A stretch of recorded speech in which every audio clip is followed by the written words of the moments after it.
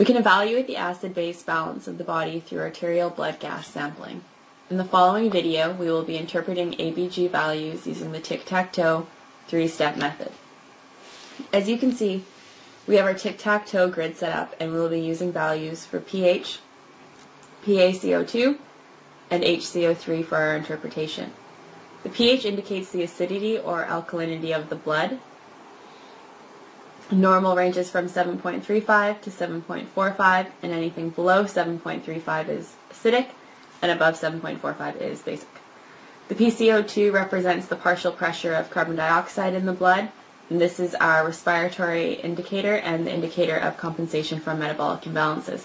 Normal is 35 to 45 millimeters per mercury, and values above 45 are considered acidic and indicate hypoventilation, and values below 35 are basic and indicate hyperventilation. The HCO3, aka the bicarbonate, is our metabolic indicator and an indicator of compensation from respiratory imbalances. Normal is 22 to 26 milliequivalents per liter, and values below 22 are acidic and values above 26 are basic. Back to our tic-tac-toe board. For understanding purposes, we have a patient who has a NG for decompression, running continuous to low suction, an IV of normal saline at TKVO. Upon your assessment of the patient, you notice that they are putting out a large amount of fluid from the NG. Their resp rate is quite slow. They have no bowel sounds. They appear to be weak, and they are only taking sips and chips. Therefore, an ABG analysis is ordered, and here are our results. The pH is 7.56. The HCO3 bicarb is 36. And our PaCO2 is 50. With these values, we are now ready to play tic-tac-toe.